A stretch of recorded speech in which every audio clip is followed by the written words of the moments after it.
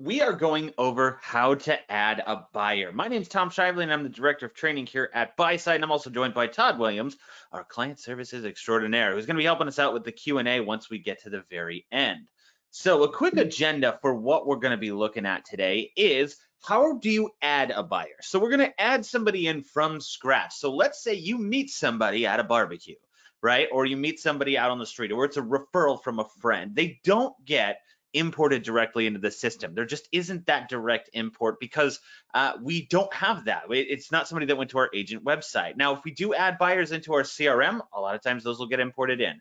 But we're going to show you how to add in a buyer into the Buyside system, and it'll tell you why once we get there.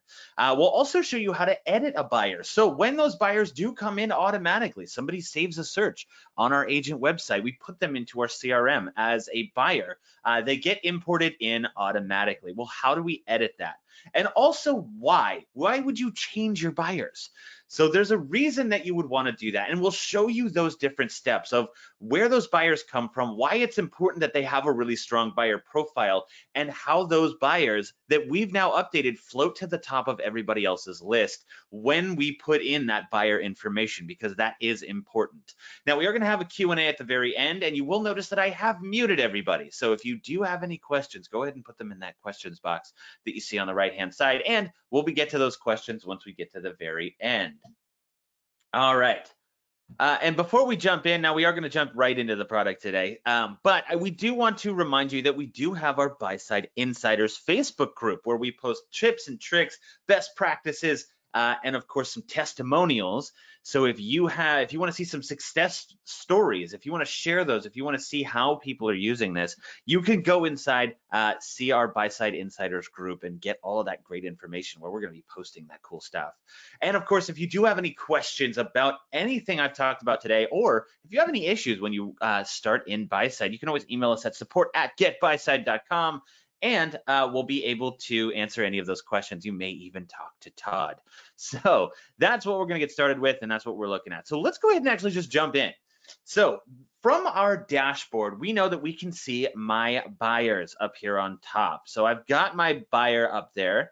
Now we're going to add one in. So it's a pretty simple process, but we're also going to take a look at my buyers. So across the top, this is where your tools are. So we can go to my buyers.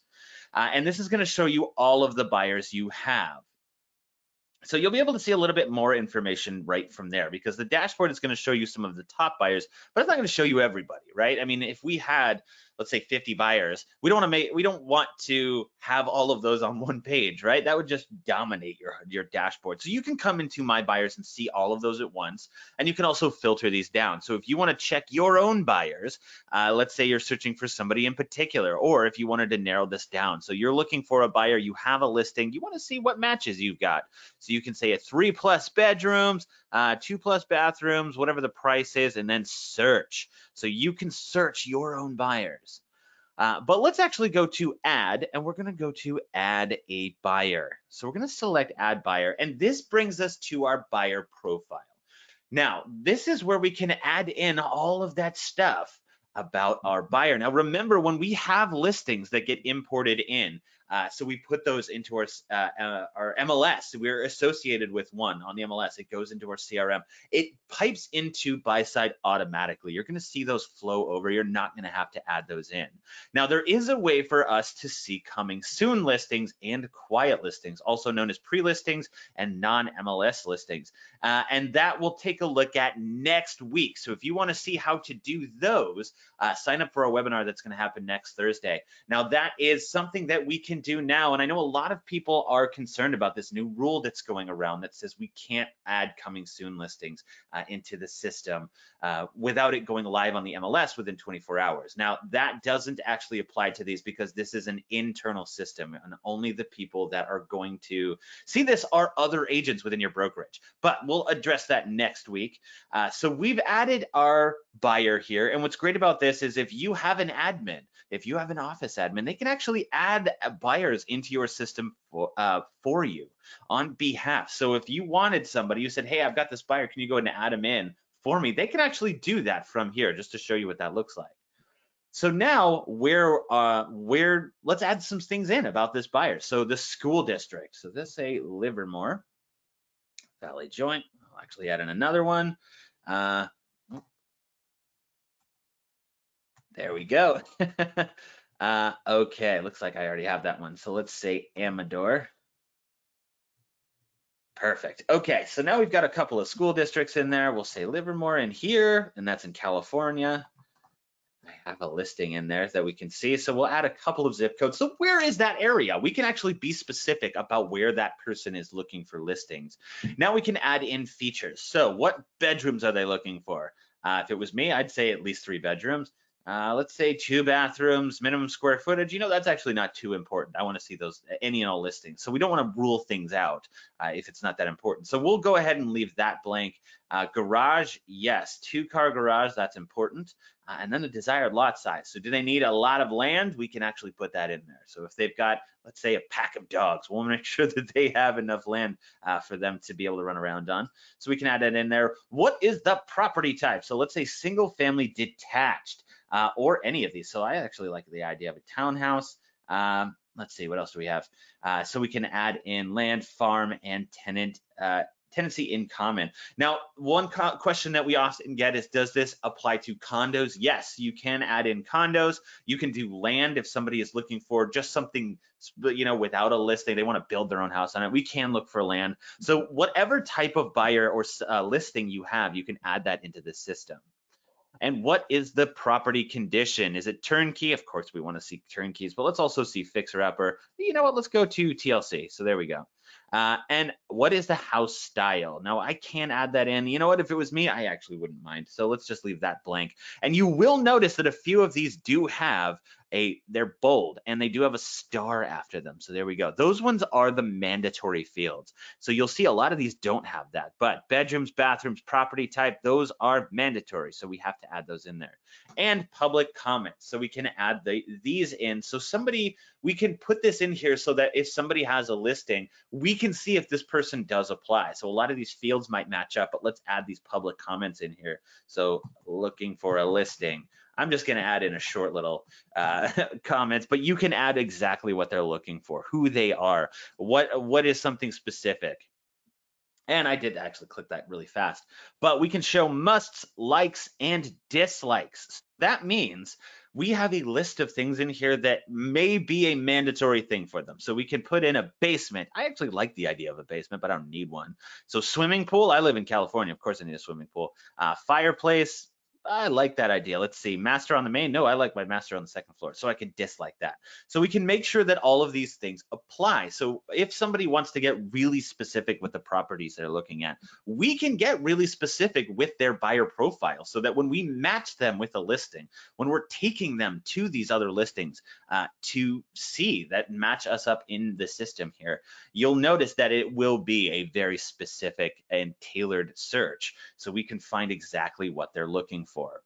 Okay, so underneath that is your financials. So qualification status, are they pre-qualified? Other lenders, so let's say Tom's lender. There we go. So I can put in the pre-qualified buy, or if they're cash, it'll get rid of that field. So let's say cash. And what is the price? So this is important, right? Want to make sure they can afford it. So let's say $199, and we'll say $999. There we go. Okay, available down payment, we can put that in there as well. And then the purchase by date. So when are they looking for this listing? When can they actually have that in here? So we're gonna go purchase by, and we'll say the end of June, where they're a serious buyer, they wanna buy this thing in the next couple of months. So there we go. And the type of buyer. And that's, again, that's important information when somebody is looking for somebody that who's going to buy this house. Do we want a first-time buyer? I'm actually gonna click investor as well, because I like to look for investors. So there we go. So I've got the types of buyers that I have in there, and then the method of payment. So we have our loans, and we can click a few of those. There we go. So underneath that is the buyer details. And now this is important, and that's that when you add this information into the system, all of this, the contact information, this info is only going to be seen by you. So with anybody else, if they have a listing and they're looking for buyer matches, they're not going to see the name. They're not going to see the contact information. All they're going to see is a buyer ID number, and we'll take a look at that in a second. But let's say I do put this person's name and contact information. You don't have to worry that anyone else is going to see this. Nobody else can see your account but you. So let's say this is Mr. Tommy Buyer. There we go. And we can put their contact information here and then their phone number. So we can show contact details if you wanted to put some more information in there. What is their address, their secondary phone? And again, this is just helping fill out their buyer profile, or we can hide that. So I now have their name and their contact info so that I can contact them directly from Buyside. So now I'm going to select add buyer, and that's it. Now my buyer is done. So we went through and we added our buyer profile. So we went through all of those different fields to get our buyer exactly what they're looking for. So now we notice that this has a 4-star buyer, and a good way to think about your stars for buyers is think about it like a hotel, right? You want to look for a 4-star hotel because 2-star hotels have bed bugs and we don't like bed bug buyers. So we want to make sure that when we fill out these buyer profiles that they do have those 4 stars, because when someone has a listing, the 4-star buyers are the ones that are going to be on the top of the list, the most qualified people. So when they're looking at those buyers, it's better for us as the person representing the buyer to make sure this profile looks as strong as possible. Now, what do those stars represent? Well, let's take a look. Over on the right-hand side, we can see buyer strength. So we can see how strong this buyer is by these 4 things here. Now you will see when things do import automatically, they may only be 2 stars, and it's because these middle 2 won't be there. Or a 1-star buyer, which if it gets sent into the system under your buy side, they're going to be represented by an agent. So it may be a 1-star buyer. But what these represent is, do they have a purchase by date, right? We want to make sure that they are ready to buy. Are they ready to buy? Yes, of course. Pre-qualified, can they afford it? We want to make sure that they can pay for this listing, and are they represented by an agent? Those are the 4 things that show us that this is a serious and strong buyer. So now when we're looking in the system, if I have a listing, I want to take a look at those 4-star buyers first because they have all of these qualifications already. Somebody added it in, they added the buyer, they added the strength of this buyer. So I know that this person is a serious buyer. So if I'm pairing them up with my listing, I want to contact that person. That way I can get this listing closed as soon as possible. But now that I've filled out my buyer profile, we got really specific with what they want. Well, guess what? Down here on the left-hand side, these are listings that match this person's profile. So the listing that they took a look at that we can see under here are those listings. So now I can see I've got my listing ID. So I can even click on that and see the listing. How many buyers are there? How can I contact that buyer agent? That'll be over here. So if I have a buyer, I click on that listing, I can contact that agent right from here. So now I know, hey, you've got a listing, I've got the buyer. Let's go ahead and pair these people up. And I can actually see any other buyers. So how much interest is there in this listing? Now we can see that I've got a few. But what's great about this listing is you'll actually see a few of these in here, and these are coming soon listings. So guess what? These are listings that haven't hit the MLS yet. These are listings that are in our internal system. It's represented by an agent at our brokerage, but it hasn't hit the MLS yet. So we can get our buyers in early when we see those coming soon listings. Or if you see one that's yellow, that will be your quiet listings or exclusive listings or non-MLS, whatever you want to call that. It just means that it's not going to be on the MLS or pocket listings. You can see those here as well. So what is the status of this? So if this was black, you'd see the MLS number here. That means that it's on the MLS. This coming soon listing means that it hasn't hit there yet. So I'm getting my buyer in early. I can get them to see that listing that much earlier. So now I might even reach out to that agent. We can get an offer started and we can close it maybe even before it hits the MLS. So even though the plan was to see that interest on the MLS, they're looking to move it quickly. So now we got in that much earlier. So you can see those coming soon listings inside of Buyside here. Okay, so next is we're going to take a look at sharing your buyer. So we can see share on social media up here. Now, what does that mean? We're actually going to click public profile on the So let's select that, and this is going to show you a public profile for your buyer. And again, it shows you the buyer ID. So there we go. We can see that buyer ID, the stars up there, and it'll show them all this great information. So they're looking in Livermore. They're looking for this price range, bedrooms, bathrooms, all that great stuff. And who do we contact? Not the person. We don't give them that name, but contact Joe. Joe Broker in here. So that's me. And I give them this really easy form. So now I can say my first name and it'll pre-populate that contact info if they're using a browser that has that. And then are they a seller? I'm a buyer. So we can actually see, now we'll do seller. So there we go. So, or are you an agent? I'm a broker or an agent, and I see that you have a buyer. I've got a listing. Let's pair these people up. So now we've seen this public profile and all of these details down here. So the financials, the desired features and all that. But guess what? Contact Joe if you want to see this full profile. So we know we put a lot of this stuff in here, but we want to make sure that they contact you for this listing.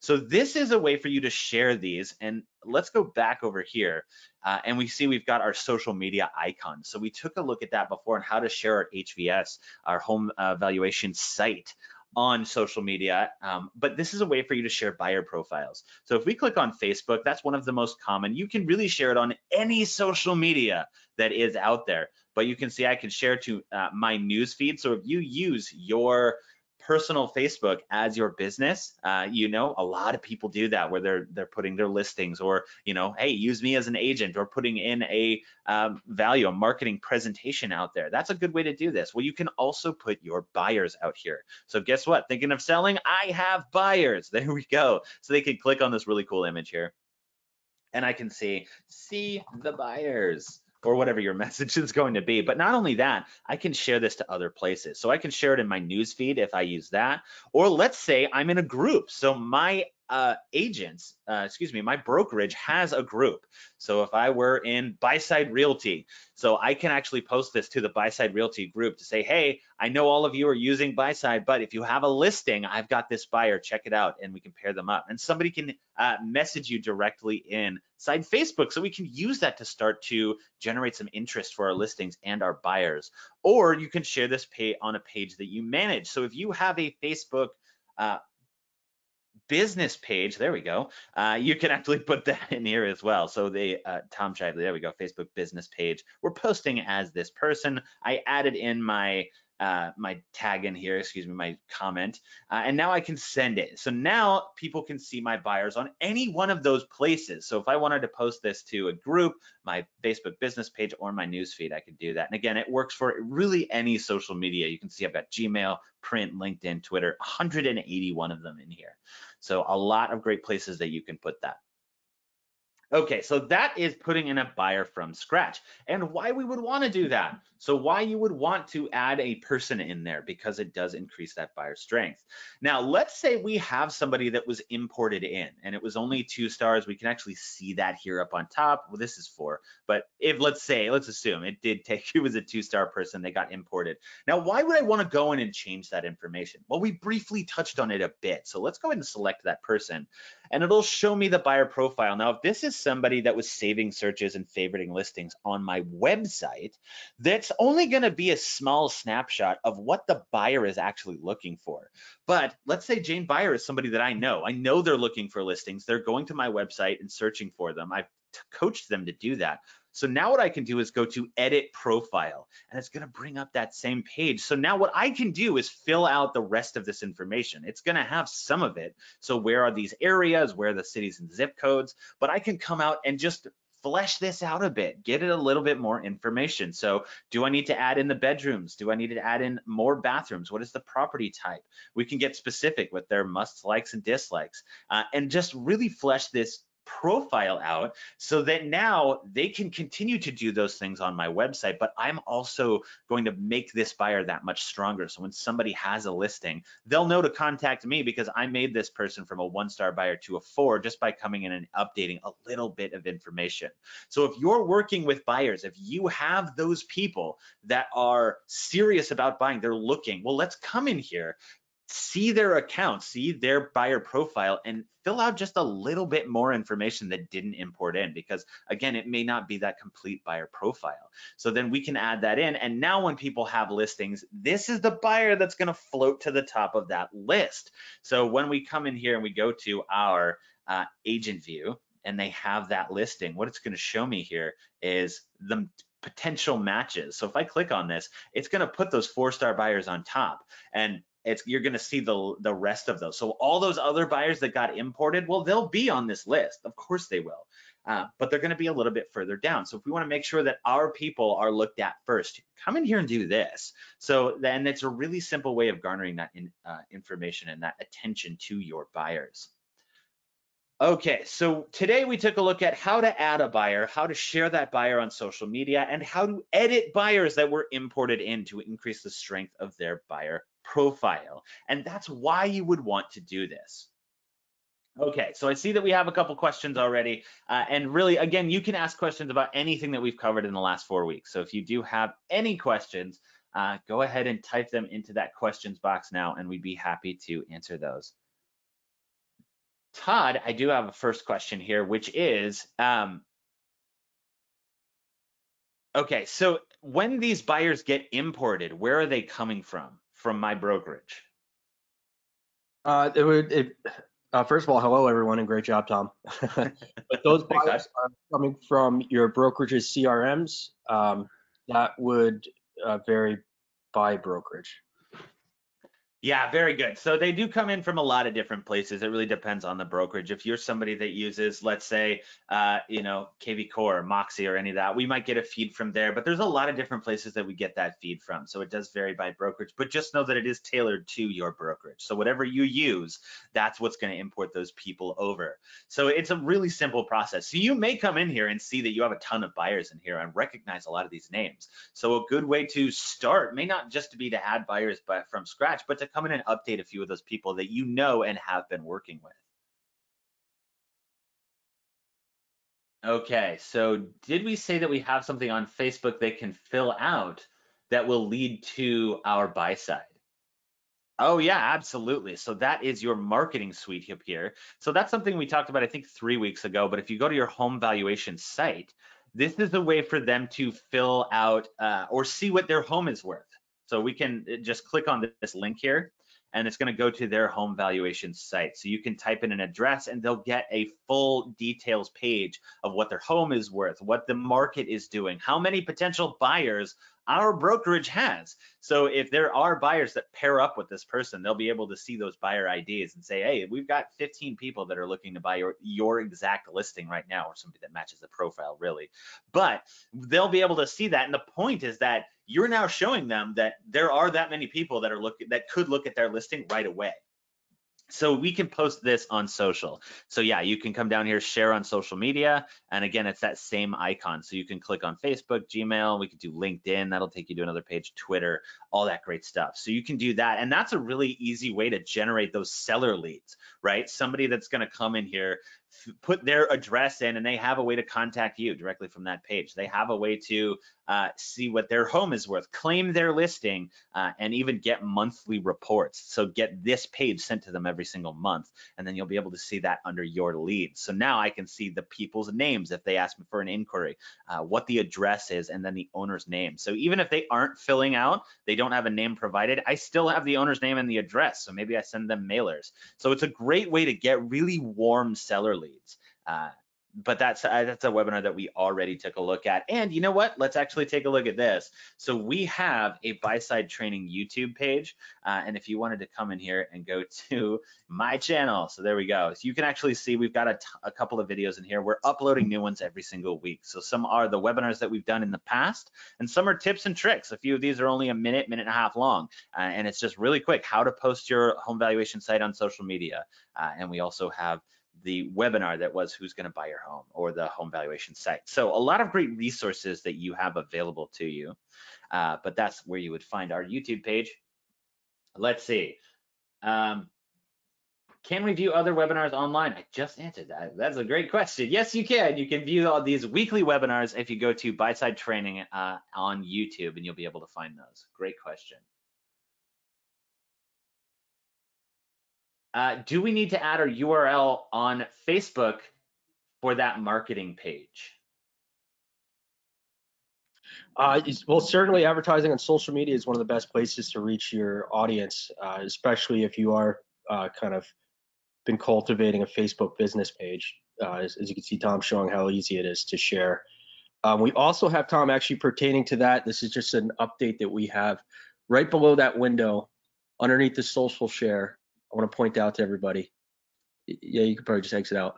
Right below that, we inserted a tip, and this is an article from our help center that has calls to actions in it. The top, I think it's about top 20 maybe calls to actions that our clients find useful. This is great for a lot of people that I talk to even print this out and will keep this next to their laptop on their desk. It's just a great tool to have around for there's email call to actions. It's just any one of those little one-liners to get somebody to click on the link and fill out their address so you get that lead. I love it. And to answer that question, no, you don't need to post the URL on social. You can actually just come in here and click on it, and it's going to generate a post for you that already includes the URL. So if I came in here, you'll see that it's got this link. So your clients will be able to just click on that picture and get to your page. So you don't have to copy the URL and paste it into Facebook. You can just come in here, click on the Facebook link, and then say, see what your home is worth. There we go. And then post that. And so the link is already in here. You can actually see, bam, it's right there. It's actually going to be tailored to you as well. So you can see it'll have your name in it. Of course, this is going to go to your page, whichever one you wanted. So let's say I wanted to share it to my Facebook business page. There we go. So that way I can share that. But you don't actually have to copy the link and paste it into Facebook. This will generate the post for you. Because if you did do that, which you can, if that's what you want to do, and then tailor your own post, excuse me. But if you pasted the link, it'll have this same exact photo and link here. It'll just also have the link that you pasted. So it'll show both. But if you wanted to do that, you can, but you don't necessarily have to. Very good question. How can you see the name of the buyer once it is imported from KV Core? Once it is imported, you'll just go to, as Tom's showing us here, we have the My Buyers straight from the dashboard. There's also the My Buyers tab up on top where you'll see the full list. You'll see the matches, whether it's MLS or non-MLS, and you'll also see the lead source there as well. Those were added directly. You would see added as a saved search, I believe it would be. Beautiful. I love it. Okay, yeah, that's how you would see your buyers. They are in here, so you can see the names, the buyer ID, and what they are looking for. So we can even come in and update that if we wanted to. All right, those are all the questions I see. Thank you all for being here. We have another one of these webinars scheduled for next week. I think we're going to schedule another 2 or 3 because the quarantine is probably going to last a couple more weeks. So we're going to add those in. So if you wanted to join in, you can also go ahead and take a look at those future webinars. Thank you all for being here, and we will see you next week.